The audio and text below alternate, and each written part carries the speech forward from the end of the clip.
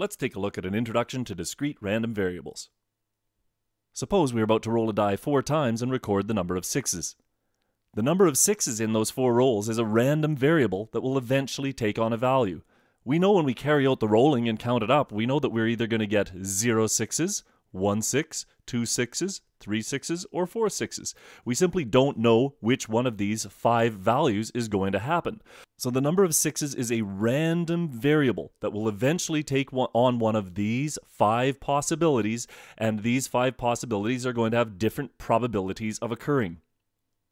A random variable is a variable that takes on numerical values according to some sort of chance process, meaning there is some sort of randomness involved. Random variables can be either discrete or continuous, and this is going to be an important distinction for us because we're going to have to handle these situations a little bit differently. Discrete random variables can take on a countable number of possible values. So if we think back to our die example, we had the possible values 0, 1, 2, 3, and 4. There were 5 possible values, so that's a countable number of possible values. Another way of thinking about this is that discrete random variables can take on a value from a set of distinct possible values, like these.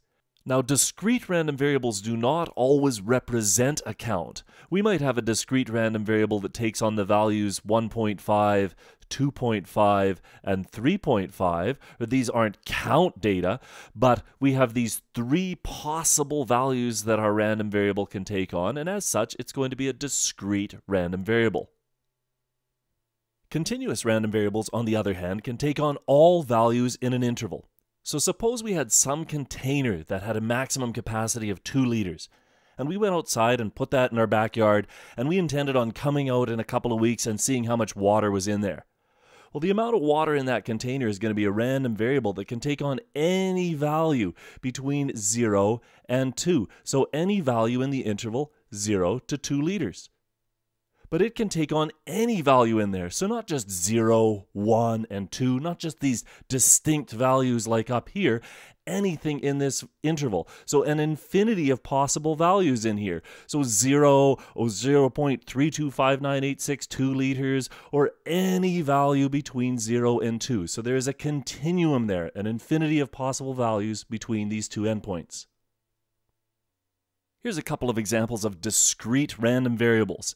The number of lottery tickets purchased until the first winning ticket? Well, we might get a winning ticket on our first ticket, or we might have to wait until our second ticket, or we might have to wait until our third ticket, and there's no upper bound, so this is going off to infinity there. But even though this is going off to infinity, this is still a countable number of values. This is still a discrete random variable. How about the number of courses a randomly selected university student is taking?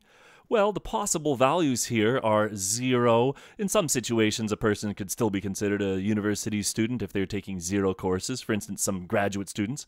Or 0, or 1, or 2, or 3, or there's some maximum here, but it depends on the university what that would be. So there's some upper bound, maybe it's 5 or 6 or 7 or 8, but that would depend on the specific university. So that is still a countable number of values here, and so it is still a discrete random variable. Here are a couple examples of continuous random variables.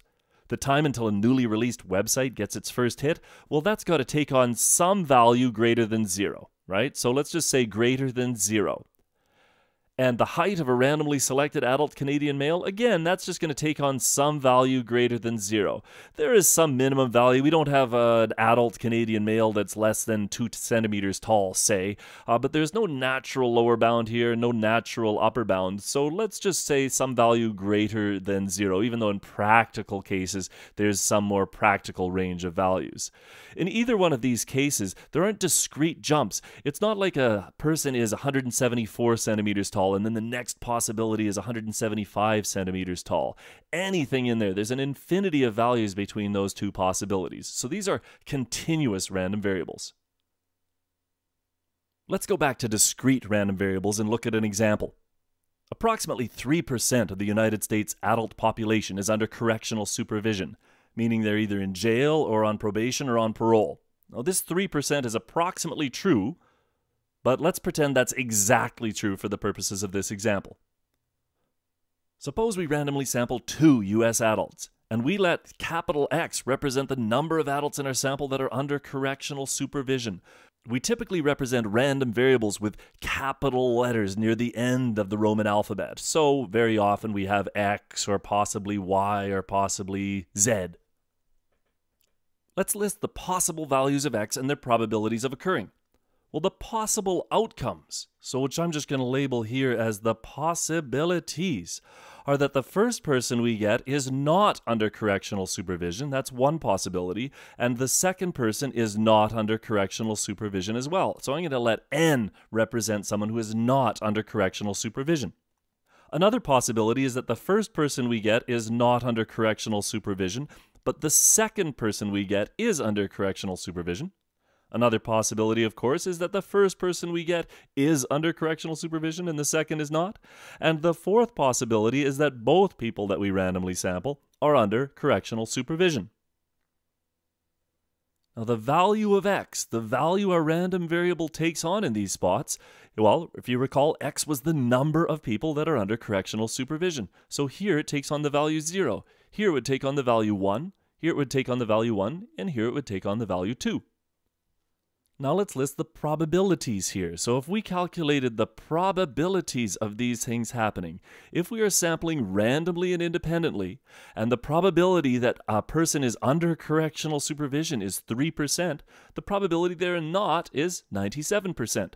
And if they're randomly and independently, we can simply multiply those probabilities together here. So the probability of getting N and then N is 0.97 times 0.97.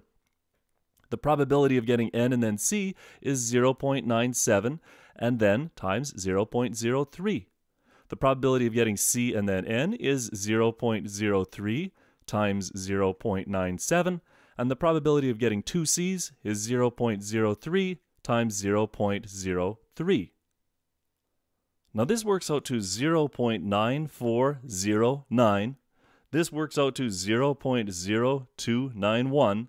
And of course, this is the same thing, 0.0291, and this works out to 0.0009. Now, if we were to summarize that, if I said the value of X, if I summarize this with my value of X and said it can take on the possible values 0, 1, and 2, and the probability of those occurrences of our random variable X, well, this one has a probability of 0.9409. This one has a probability, well, 1 happens in these two spots. So this is going to be these two added up together, and we get 0.0582. And 2 is 0.0009. So we might say something like the probability that the random variable X takes on the value 2 is equal to 0.0009. But we might want to just do this in general. So we do want to write this sometimes, the probability that the random variable X takes on some value. And we call that some value little x. And the capital X represents the random variable X, whereas little x represents some value of the random variable X. So we could call this value of X. We could sometimes write that as, I'm going to put it in brackets here, little x. And this probability we represent as the probability that your random variable X takes on the value little x. And we sometimes write that as P of little x. Now what we have here, what we have just done here, is created the probability distribution of our random variable X. A probability distribution for a random variable X is a listing of all possible values of X and their probabilities of occurring. Now this can be a listing like we had on the previous slide, or this can be a formula, or this can be some sort of graphic representation. We know that all discrete probability distributions must satisfy these conditions. Little p of x represents a probability, and probabilities have to lie between 0 and 1. So p of x is between 0 and 1 for all x. And we are listing all possible values of x and their probabilities of occurring. So if we sum up the probabilities of all possible values of x, we're going to have to get 1. And if we go back to our discrete probability distribution here, we would see that the probabilities do in fact all lie between 0 and 1. And if we added them up, we would see that they sum to 1. Depending on the discrete probability distribution, these values can be anything. Here we have 2. That doesn't lie between 0 and 1. Maybe it's negative, maybe it's a billion, depending on the situation. The values of x can be anything depending on the situation, but the probabilities have to satisfy those conditions on the previous slide. Now we very often plot this out to see what this looks like visually. So let's plot these values of x and their probability of occurring. Here's a visual representation of our probability distribution of x. Now, the probability of 0 was very high, and the probability of 1 was much lower. And 2, you can't quite see here. It's 0.0009, doesn't quite show up visually for us, but it's there. So plotting out our discrete probability distribution can help us visualize what's happening. Now let's contrast what a discrete probability distribution looks like with what a continuous probability distribution looks like. Here I have our discrete probability distribution from the last page, where we have these discrete jumps between these values. It goes from 0, jumping down to 1, and then jumping to 2 in this case. And we had these 3 possibilities here. Down below is approximately the distribution of the heights of Canadian males. And this is a continuous random variable. And this, if you see, is modeled with a smooth curve. We don't have these distinct, discrete jumps like we do for discrete probability distributions. So when we do eventually talk about continuous probability distributions, we're going to have to handle them in a slightly different way.